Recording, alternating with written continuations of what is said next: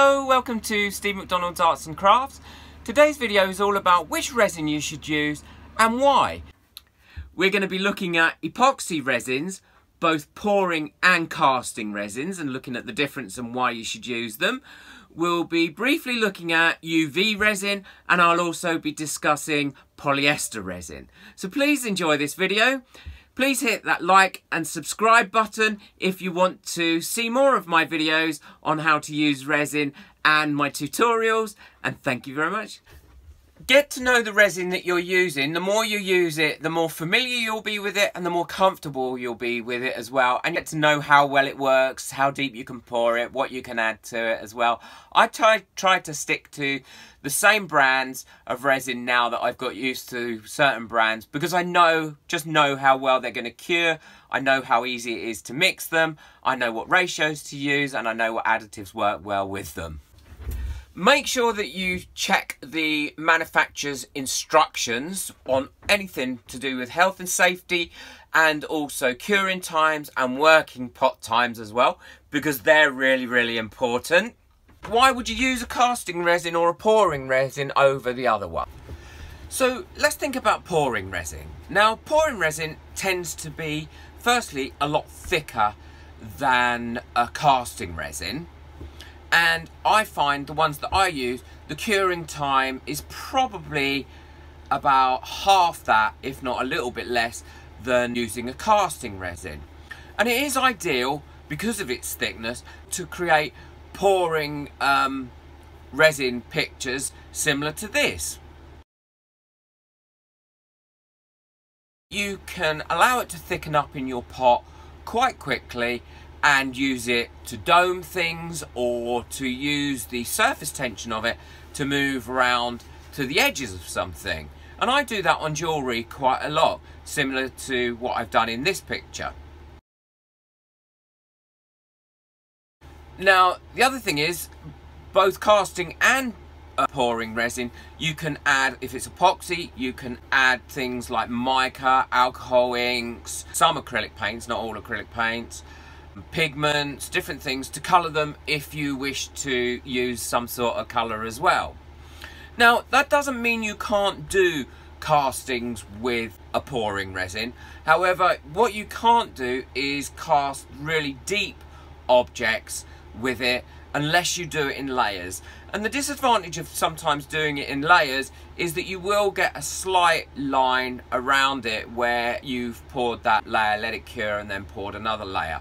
Although you can avoid that by not allowing it to cure completely when you pour your second one in. But if you're using molds like this, these molds are fine by using a pouring resin, because they're not very deep and you can still do them all in one pour and they will cure. What you'll find is that you will get these cured within about 15 to 18 hours, depending on your resin. So always check the cure time in your resin to ensure that you know exactly what it is. With a casting resin, like I said, normally I use the slow cure one. It is very thin. I always pop my bottles into warm water and warm it up first before I mix it. But because it's so thin, it doesn't make nowhere near as many bubbles in the resin, and it's got such a long working time that the majority of those bubbles will come to the top and pop easily using a heat gun, a lighter, a torch, or even blowing through a straw. The advantage is you get a really clear finish at the end that hasn't got very many bubbles in it. The other thing is, you might be finding that you're working on a project and you want it to have a long life in the pot, that you can use it over several hours because you're doing different things. And I do find that is to be quite an advantage. The other big advantage is that you can pour, certainly for the one that I've got, and for many of them, but again, check the resin that you're using, you can pour something like this in one pour without any shadow of a doubt, and it will get warm, but it will cure really well. And that's how I did the glowing cube that I made with the LED lights. I used it in one of these. Here's the picture here. And what it did, it allowed me to pour in one go, leave it, and then demold it. Now, I've made this box because I've got a project on the go at the moment, a little diorama, and I will pour this probably in about 3 separate pours. Now, if you were to use a pouring resin for this, you would probably have to use between 8 and 9 pours for something as large as this. And I will tell you the size. It's 3.5 inches by 3.5 inches, which is 8.5 centimeters by 8.5 centimeters. Got to wait in between each one, the amount of time that you need to wait for it to set up. So ultimately, it is still taking as long as using a thinner casting resin. I think you get as good effect because you are harder. It's much harder to get the bubbles out, and also it's more likely that you're going to get little division lines going through it as you see it when it's finished. So a casting resin is a must. So I think it's really important. It's use the right tools for the right project. So recap. A pouring resin is for giving a thin, nice layer over the top of a piece of art that you want to protect, or over the top of something that you want to have it nice and glossy, similar to this. It's also great for making abstract pictures with added pigments and colours in it as well, and it will cure a lot quicker, and it will give you a really glossy, clear, shiny finish. Casting resin to be a lot thinner, it has far less bubbles in it, the bubbles are easy to get through, you can pour, generally you can pour a lot deeper layers or just pour in one go, but it does take longer to cure. So regarding UV resin, now I know a lot of people use only UV resin, they don't use anything else, but I don't tend to do that because firstly, I find it's very, very expensive for the amount that you get, and I just go through it so quickly because I probably use about 4 litres of resin a week, or maybe a little bit less or a little bit more. But what I do find UV resin for, and I use this particular UV resin, and what I find this really useful for is as a glue.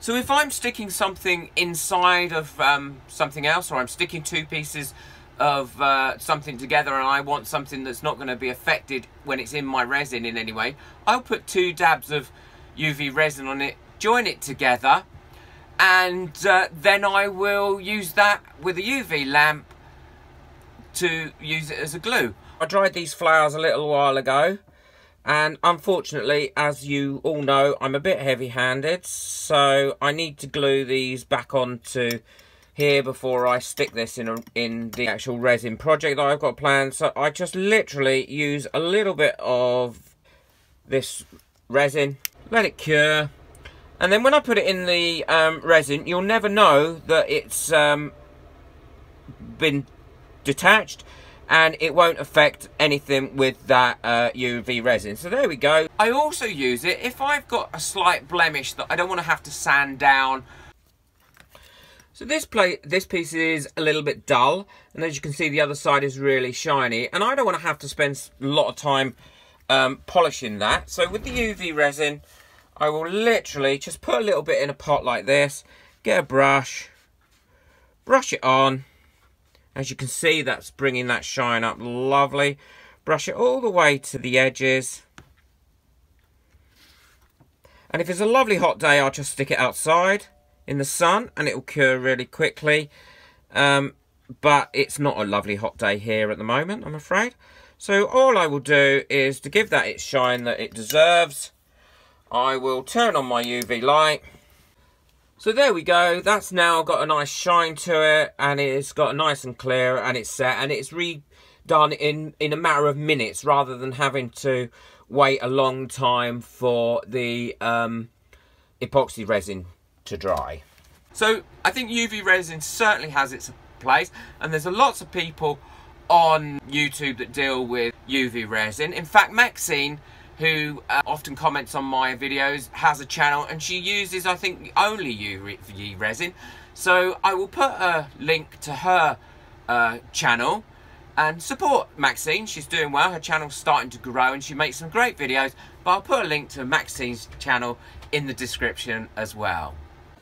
There is also a polyester resin, which I do use now and again, and it comes like this, and this is the hardener, and you have to measure out very accurately how much hardener to use within your polyester resin.